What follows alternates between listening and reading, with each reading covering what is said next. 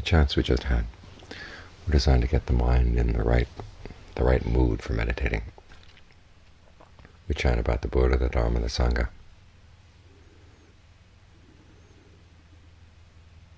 To remind ourselves of the values behind the practice.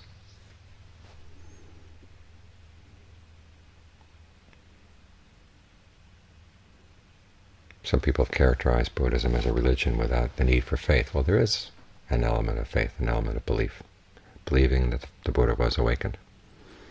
And the implication there is that he did it through his own efforts, and he did it through qualities that were not peculiar to him, qualities that anybody could develop.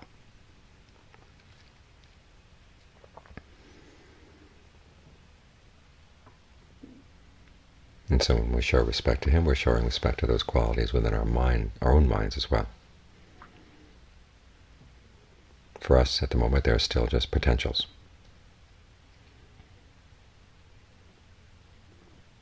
The three ones he focused on: being ardent, resolute, and heedful. Ardent means really giving yourself to what you're doing. In other words, right now you're here with the breath. You're not holding anything back.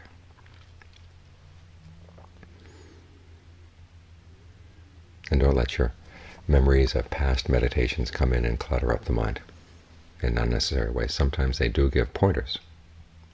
You don't want to totally forget them, but you want to watch out for those memories that get in the way, especially the ones that say, I don't like this isn't the way it was the other day. Give the mind time to settle down. Stick with it. That's what the resolute is all about. Just keep with the practice, adjust it for what seems right, right now, right now, right now. And don't get upset when the results don't come right away. Sometimes good things take time. And from day to day, the mind starts out the meditation in a different state. Some days it's ready to settle down, other days it's got a lot of other issues. You find there are other issues and you have to back off a little bit and deal with them. It's one of the reasons why we have the chant on metta, because many times those issues involve other people. This person that said this, that person said this.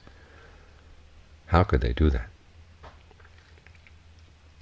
And you get yourself all entangled in those issues and ask yourself, do you really want to be entangled with that kind of person, that kind of issue, that kind of thought in your mind? So direct some goodwill to yourself. May I be happy. I don't need this thought right now. May that other person be happy as well. And then it's a lot easier to get back to the breath. Sometimes we have other contemplations. There's a chant on the 32 parts of the body, they call them, to remind yourself, if there's lust in the mind, this is what you're lusting for. And you go down the list. It's amazing how selective lust can be. It focuses on just a few details of the body, this part, that part, and they forget the whole.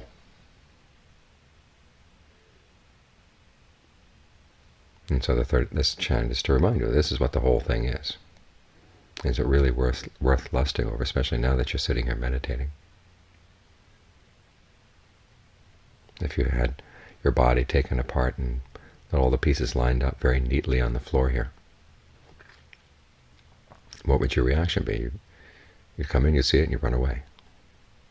And yet here you are sitting in this body.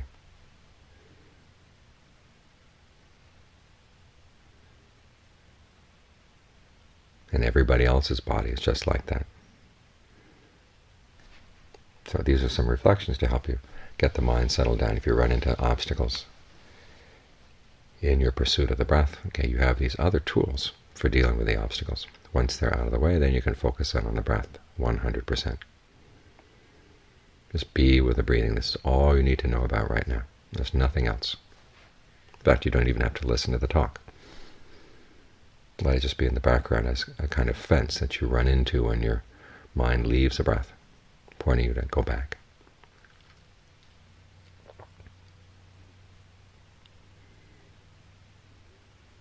The heedfulness here is the sense of protecting the good things you get in the meditation, because sometimes they start out as small things, as a little bit of concentration or a little bit of mindfulness. Don't be careless with those things. If you tend to them, they grow. They get stronger. And this is a path of developing strength. Many times we tend to forget that here in the West. A lot of the Dharma is expressed in really nice, fuzzy ideas, soft, warm ideas. But you look at the kind of person the Buddha was, and he was a very strong person.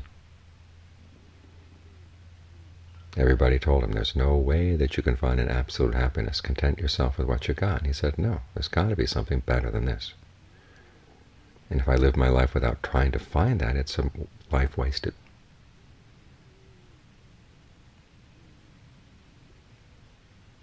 So he left all of his wealth, went out into the forest, and had to go through all the adjustments that a wealthy, well-born person would have to go through, leaving all the comforts of the palace, and suddenly find himself eating alms food out in the forest without any protection. But he didn't let that deter him. He went to all the best teachers, found that he wasn't satisfied with them. He pursued the path of extreme austerities. In other words, he had exhausted all the options that were there at that time, and he still didn't let himself get discouraged. There's got to be a way. And ultimately he found it.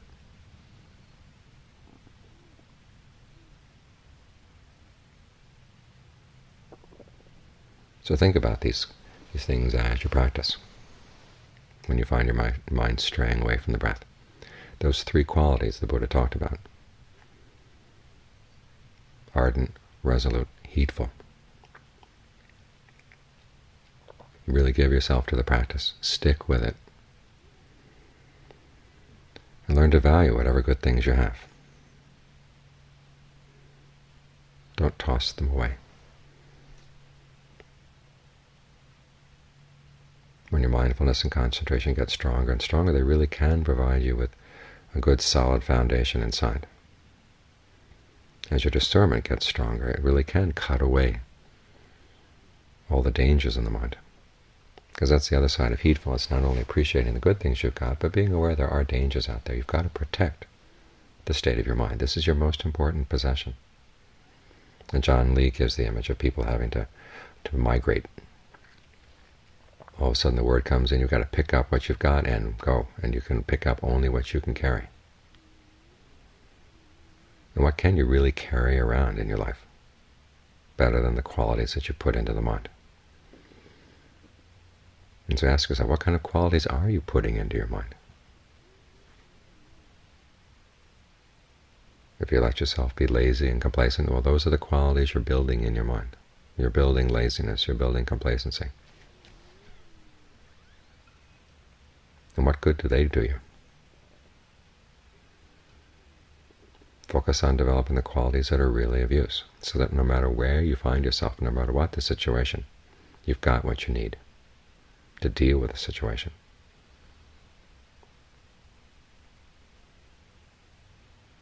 So these three qualities work together. The more heedful you are, the more you want to be ardent, the more you want to be resolute in developing what's good and strong in the mind.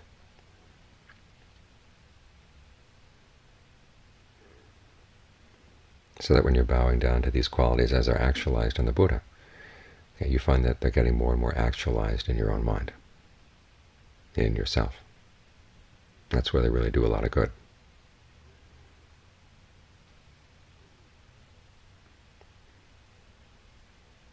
So keep these qualities in mind as you practice, and live them in your practice. They are qualities. They're not just ideas, they're not just words.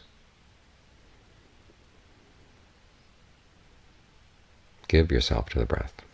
Stick with it. Watch out for any inclination to go wandering off and sniffing the flowers and getting distracted.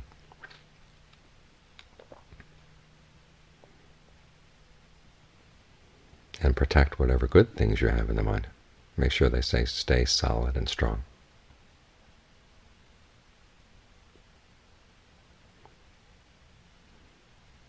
And that way you take the story about the Buddha and you make it, to at least some extent, your own story.